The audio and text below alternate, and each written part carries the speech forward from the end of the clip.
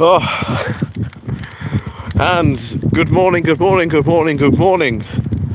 Good morning.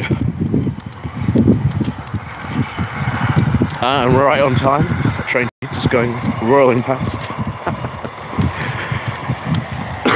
Oh dear. Oh, but my, oh my, good morning, good morning, good morning, on and all. Yeah. This is one of those weird ones where it's sort of like, what am I really going to talk about? Because, to be honest, nothing has changed. Like, nothing has changed. I was half tempted to re-download the last Good Morning walk we had, and basically just replay that, just to try and emphasize the fact nothing has changed. Oh, Dave W, good morning. Tilly the Coder, is that, yes? Yeah, Tilly the Coder, good morning to you. Dave W, the cough better, yes it is. It's still there a bit, but it's, you know, it's on its way out. Helen, good morning to you. Oh, but yes, good morning, everyone. Welcome to a DUP Bonanza. Oh, because that's what it's certainly going to be next week. Certainly what it feels like next week. Hugh, good morning to you from Lancashire. Pretty Bird, greetings to you. Go. Oh, yeah, it's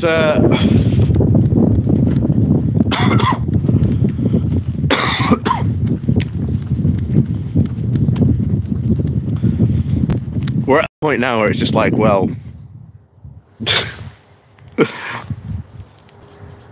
should I buy and live stream a turnip? Maybe. At this point, maybe, who knows, you know. Maybe that's to be honest what I should have done.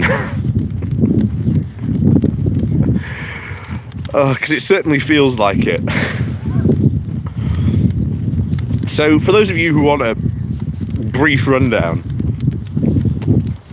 of essentially where we are, obviously last weekend we had, or at least some news, that there was going to be some sort of breakthrough, or at least some sort of new deal from the Northern Ireland Protocol. And Tuesday was billed as the big day that it was going to be, you know, put out. And of course, Tuesday gets delayed to have Rishi Sunak saying on Wednesday that he's not concerned about the pushback that there has been in and around this deal. Then on Thursday he was negotiating relaxedly, whatever that means. And then on Friday we sort of really didn't hear anything in regards to whatever there might be with this protocol deal, or whatever Rishi Sunak going to propose. Like I say, at this moment we still don't know. And of course today we have heard that there has been very good progress, whatever that means. You know, it's just, what does it mean? There's been very good progress. It doesn't make a lot of sense, to be honest. It's just, oh, very good progress on the protocol. Congratulations, Rishi. You know? Well, what is it? What is in the deal? Oh.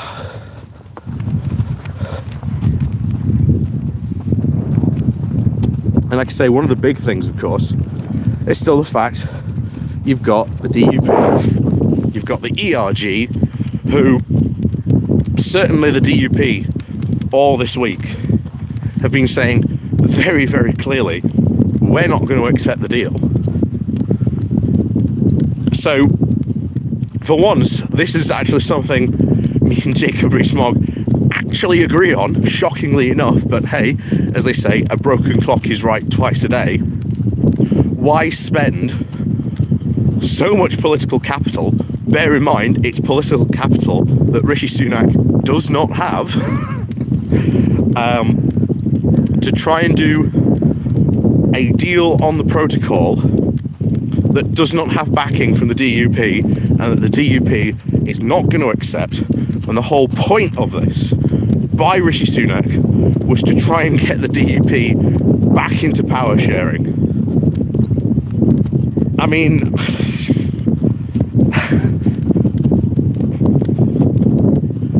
just welcome to the roundabout that is British politics when it comes to the Northern Ireland Protocol.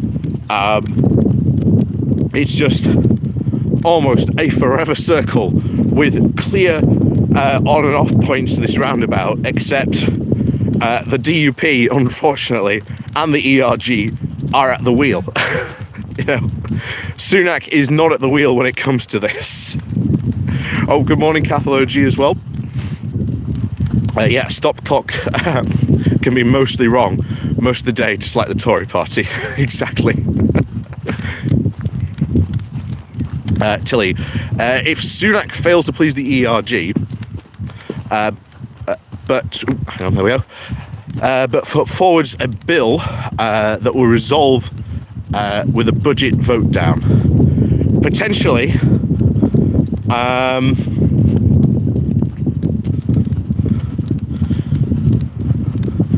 I mean, it's how the ERG would eventually punish him, I suppose. Because, as everyone has sort of pointed out, Sunak doesn't actually really need to go to a vote in the House. But the ERG will ultimately force one on him. Right, good morning, Dean from Australia. Good morning. Good day. Or good evening, as it may be. Dennis, good morning. Or good evening, as they say. Oh.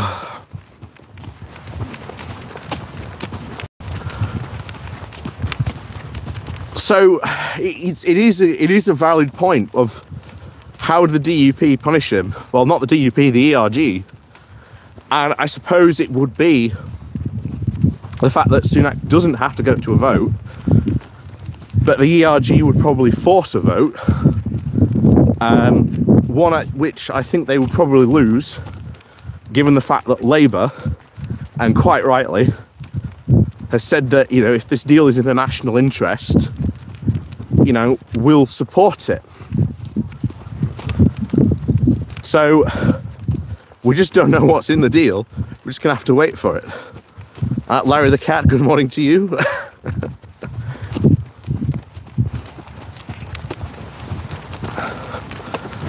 I suppose this is what we've been saying all week since we've heard about it.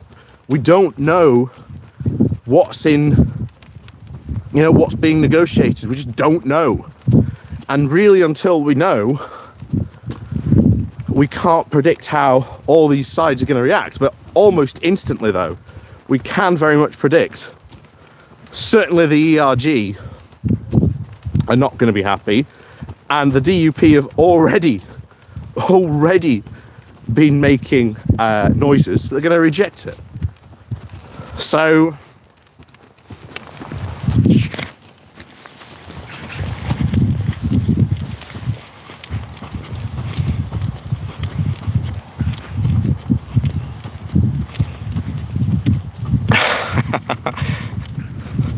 you need a stiff drink from Aldi, right? Oh, Crowban, good morning to you. Remove the whip from the ERG. They can't be a bigger pain outside the Tory party. Remove the whip. Again, Sunak would never remove the whip. This is just how weak he is. He would never, ever do that. It's, you know, if he was like a genuinely strong prime minister, he would stare down like the ERG and just say, well, the only reason we're in this position is it's your guys' fault, and just highlight continuously what an absolute cavalcade of failures the ERG have continuously brought on this country and on the party. You know, he should stare them down, bring them into line, and if they still revolt or they still cause problems, that's when he would sort of remove the whip from them. But he's not a strong Prime Minister. He's not a strong Prime Minister at all. And as a result, the ERG just get to, and well, have been running wild in the Tory party for a very long time, because numerous Tory Prime Ministers have just refused to take them on, because they are a very small but influential and powerful faction in the Conservative Party. And people have said, oh, they've lost their influence, trying to, you know, downplay the ERG we've seen over a couple of days. But no, it's not happening. What's this? Susan Nichols. Sunak has ordered a 3-line whip for Monday. That could be interesting. David, good morning to you. Sorted out my cough, just about. Yeah, Stuart's so tiny you can't even stare them down without a step stool. Exactly. Exactly. We should call him Tiny Sunak or Rishi Little.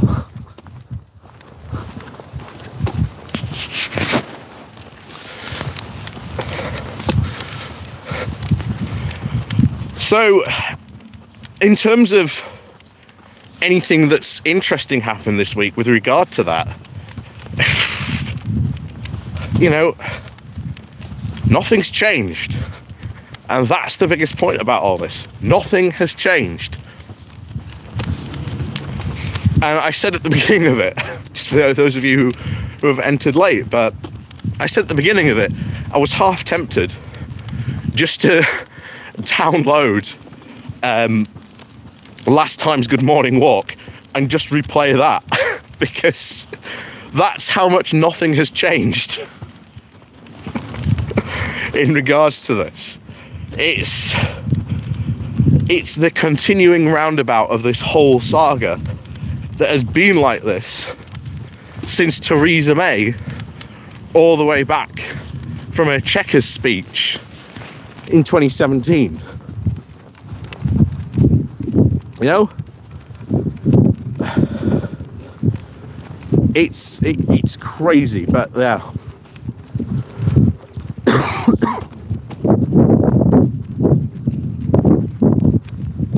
Now, and I found someone new that I really would love to talk to, but he's more a Twitch politics streamer than a sort of a YouTuber. But I think he would be, a very, very good, interesting guy to talk to.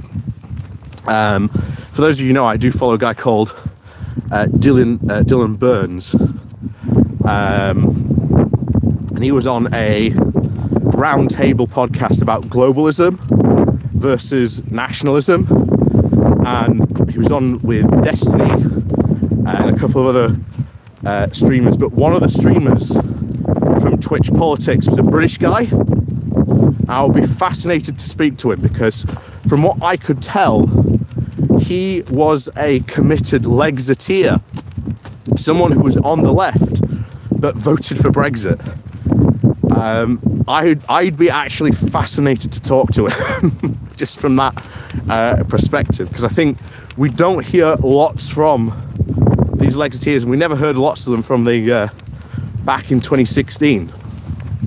So that will be interesting to hear him talk to. Catho G. Steve Baker is reportedly on resignation watch after being frozen out of negotiations. Well, yeah, it doesn't surprise me. Obviously, he's the current Northern Ireland minister. So we've supposedly got on resignation watch. Now we've got Steve Baker to add to it. There's Suella Braverman, which, let's face it, wouldn't be a colossal loss. But obviously, politically, to Rishi Sunak would be quite a big loss. And it just depends how many other people would resign. And would you get a moment, almost like, you know, like what took down Boris Johnson, of people just can't form a government with him, or just refuse to go into government with him at the helm, which then kicks off a giant leadership election. It's possible. Mithril, good morning to you. Larry Cat, any turnips in your area? I don't know. To be honest, I don't know if Barnes is a big turnip growing area. We are a big rhubarb growing area, though. We are in the rhubarb triangle, smack dab, right in the centre of it. JL, good morning. Cold Hagel, good morning to you.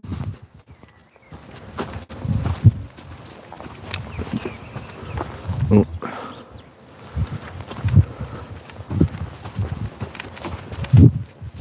Unlike Kate Hoey, yeah. Oh. There would be an interesting conversation. There would be such an interesting conversation. Oh, pony. There you go, in the background. Dobby, aka Cruella Braverman, is having a bit of a seat problem, from what you hear. Is she? Oh, that would be interesting if she's having a bit of a seat problem. That wouldn't surprise me. Rhubarb, where's the custards? Like I say, we are, you know, this part of Yorkshire is actually perfect rhubarb growing territory. So yeah, lots of rhubarb from the rhubarb triangle, as we say. And speaking of triangles, we are maybe about to enter the Bonanza triangle. Oh, due to boundary changes. Yeah, that's just going to be interesting how much these boundary changes are actually going to affect.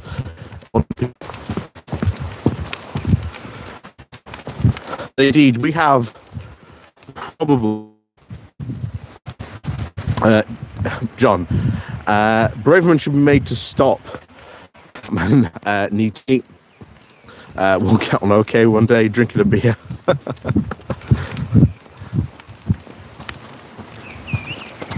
Buffering in the Rhubarb Triangle, new sci-fi movie by Bowler Hat Man. Yeah, we're back indeed. Caroline, good morning to you. Talking to yourselves. Am I actually back yet on the stream? That's obviously the big morning. The big quote is.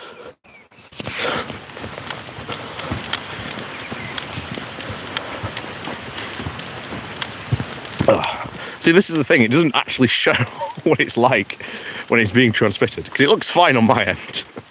Dave Walker, good morning to you. And Paul, good morning to you as well.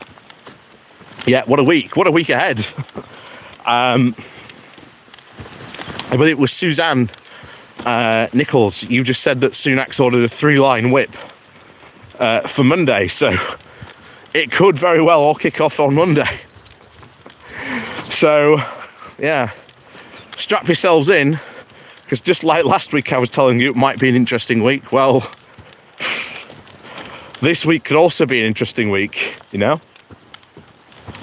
Because one of the things that has been certainly put forward by a couple of people is that Sunak could pacify the ERG by also passing the Northern Ireland Protocol Bill.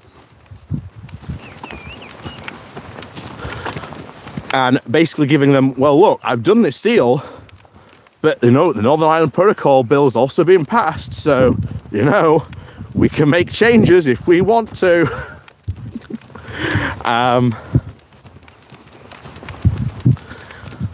So I don't understand though how he does it, because even if it does pass, I think there's still going to be retaliation from the EU, and then it's It's all goes a bit Pete Tong, as they say.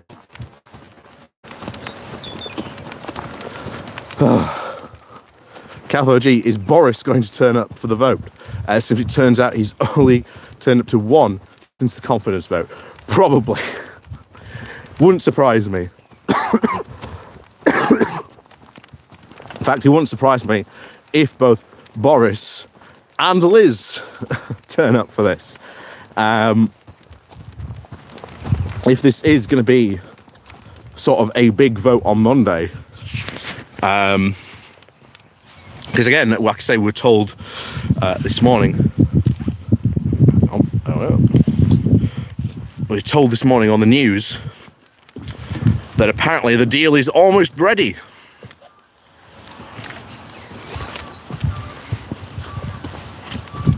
Yeah, people voted for Brexit, deal with it.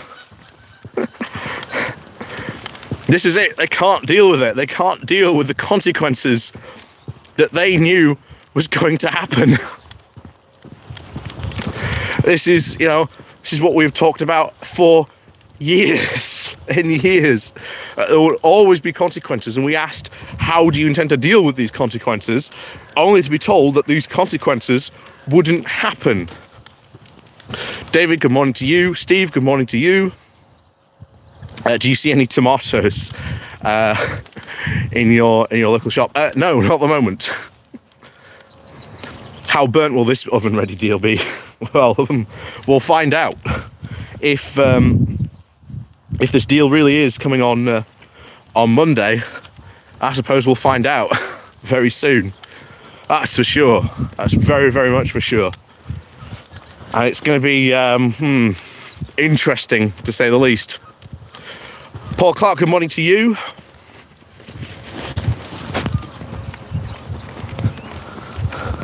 Because we've always said, what's in the deal? And we already know the DUP aren't going to accept the deal because their 7 red lines are very clear. And essentially, if you want to clear their red lines, it pretty much basically would mean a complete tearing up of the protocol deal. So that's a complete non-starter. And then the ERG are also going to be kicking off about this.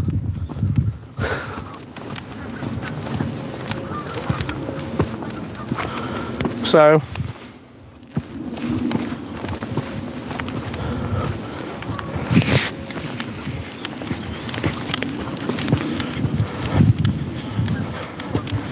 right from the word go, this is, you know, this is a complete non-starter.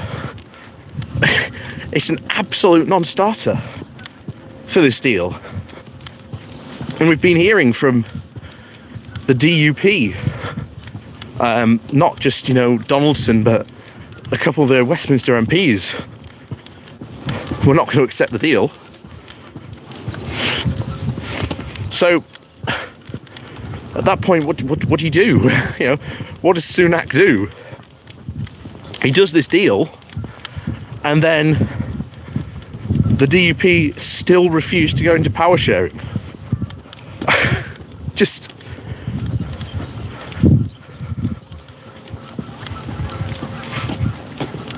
well, yeah, never trust a country that has democratic applied to its name.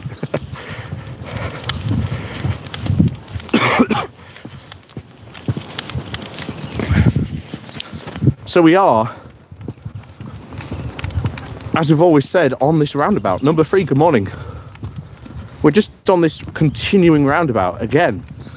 It's just, I don't see how they do it. Ben Ridings, good morning. And I worry that Keir Starmer's also going to have very similar problems as well. Because I don't see if he has any serious solutions to solving this problem yet. I mean, we've barely heard him talk about that. That's one of the worrying things that certainly worries me.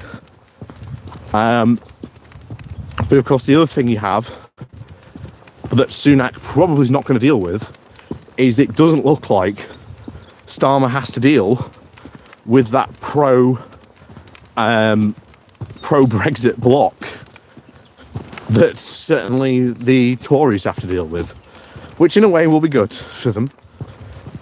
But yeah, certainly proves could be very interesting. That's for one thing. Morning.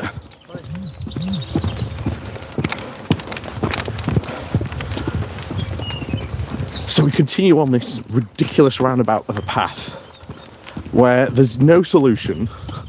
The DUP aren't going to accept it. The ERG aren't going to accept it.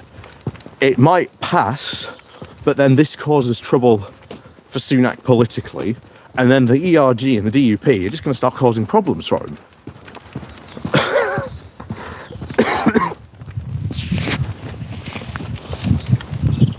Stormont seat would be changed to use it or lose it. Clear DUP just blocked just fine. This is what a lot of people have actually talked about recently, even in the select committee on Northern Ireland. They've actually had serious conversations about this. Do we get rid of the veto power? And I've said it, I think it's the only way you can really get the DUP on board, like a fundamental change to sort of Stormont and how it works. I think that's the only way you sort of can really do this. But it's even that will have its political challenges. That's not going to be easy either. And of course, to make those changes means renegotiating, potentially at that point, the Good Friday Agreement. Now, I think Ireland and the US, if Sunak goes to them and says, look, here's the problem, we need to change Stormont because the DUP are being just so obstructionist, they're just going to block anything that we do. Well, excellent. I think they probably might change it if that. I can't see them doing that. 91 Leeds, good morning to you.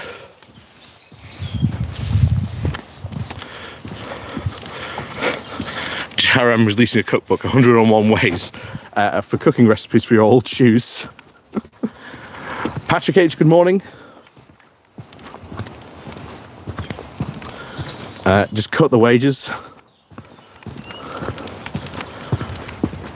I mean, that's something else that has been talked about. You know, the fact that you have DUP members in the House of Commons that have taken seats and are getting paid, but the Stormont ones aren't. And no one in Stormont is technically getting paid because of the DUP at the moment. So that's causing issues from what I know. And we said it from the very start of this whole affair. You know, what the DUP are doing is completely unfair to the people of Northern Ireland.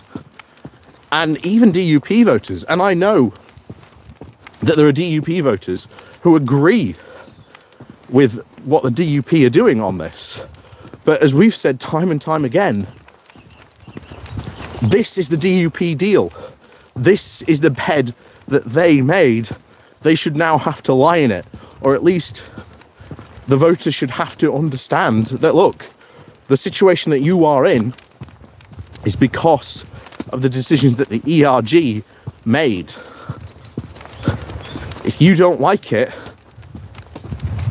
don't blame the UK government. Blame, certainly, the DUP, who were egged on by people in the ERG, in the Tories, to get rid of Theresa May and her backstop idea. Because this is one thing I have to wonder,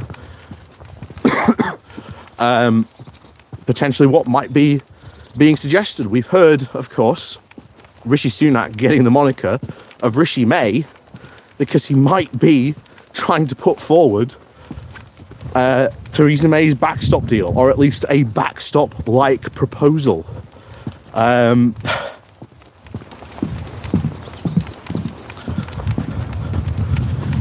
It's absolutely crazy on so many fronts that this could happen, but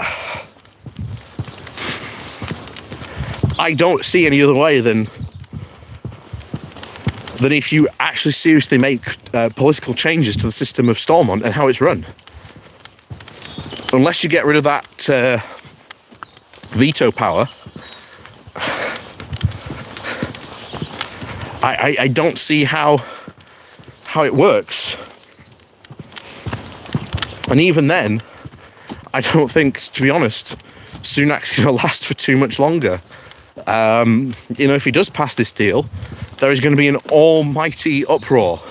So it's not like he's going to be able to pass anything, because the ERG and the DUP may likely just go, well, until we get what we want, nothing is passing. We are voting no on everything until this happens. It's a possibility at that point.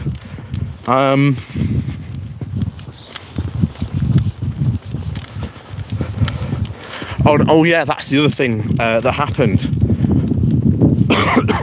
that apparently Sunak has tried to get the king involved to get his blessing for the changes, in the hopes, of course, that somehow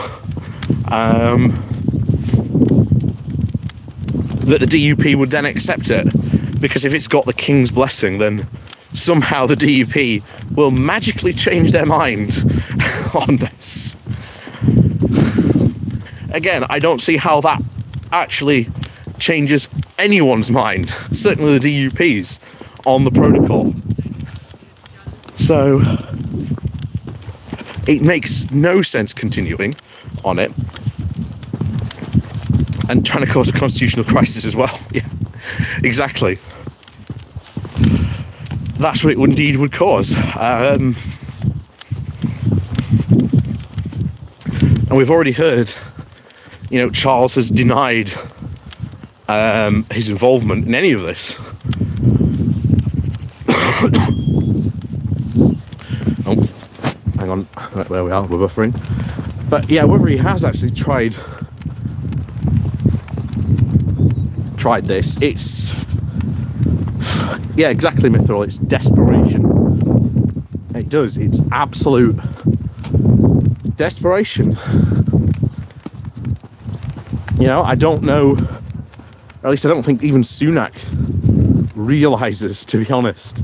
Or he might even do, he might actually realise the severe mess he's in.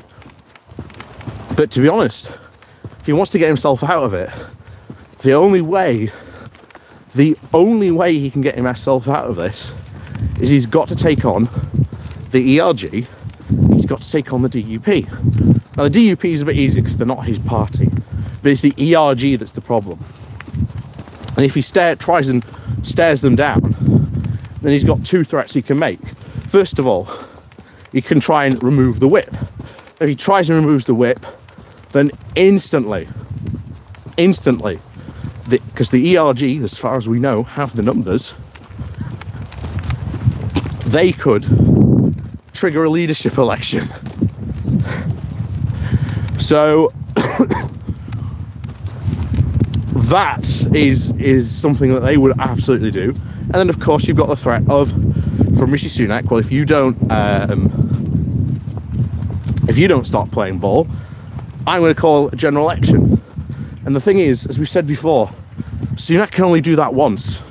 As a threat, he can only ever make once. And if he doesn't call it, then what does he do? Plus, also, it could backfire on him. As you've said before as well, that the ERG could just turn around and just go, okay, call one. We don't care. So Sunak has very limited options. He was already walking on a tightrope And now this tightrope has essentially shrunken to the size of, I don't know, floss. That's how small his tightrope has now gone. But we'll find out this week, I suspect. Yeah, the hostage party. Hope for Stockholm syndrome. Exactly. It's shocking that Sunak is being well and truly held hostage by his own party, but it's not the first time this has happened. Theresa May also held hostage by her own party. It's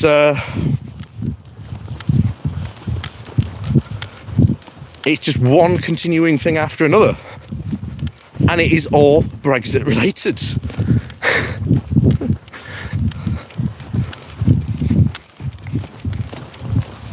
I can see your chants of pony in the chat, so don't worry. Ta-da! There you go. But I don't see how he even deals with this. I really don't, Pony. I really don't. What does he do, Pony? What does Rishi Sunak do?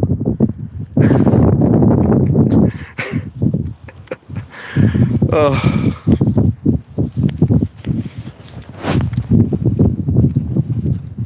Nicole Smith end spiel starting potentially at this moment.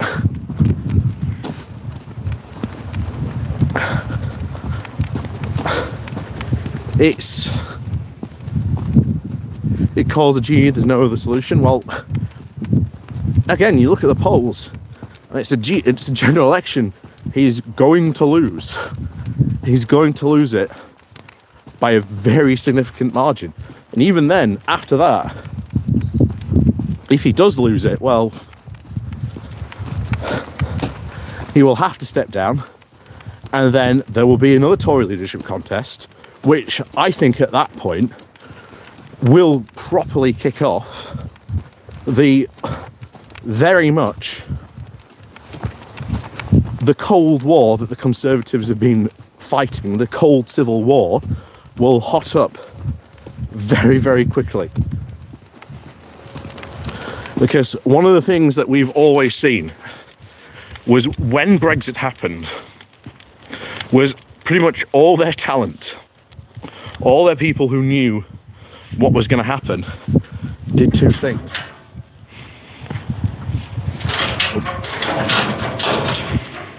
First of all, they left the parliamentary party, or they just went to the back benches and have kept quiet for a long time. Or they've left the parliamentary party but are still in the non-parliamentary party, and that doesn't mean they still can't cause trouble. They can just cause trouble in a different way.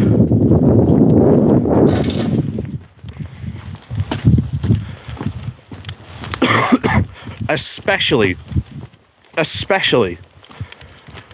when the Conservatives are out of power and Sunak, or whoever replaces him, will essentially have no goodies to give out. There will be no rewards to give out. It was one of the many things that Johnson had found himself. He only had, so many shinies from his prime ministerial box to give out to his loyalists. And even then, he had sort of very much stretched them thin.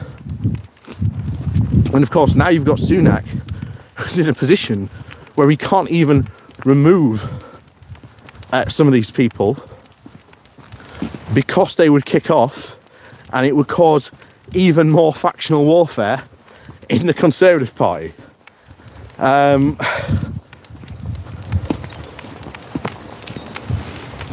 It's just absolutely unbelievable at this point that we are in this state, but that is where we find ourselves in.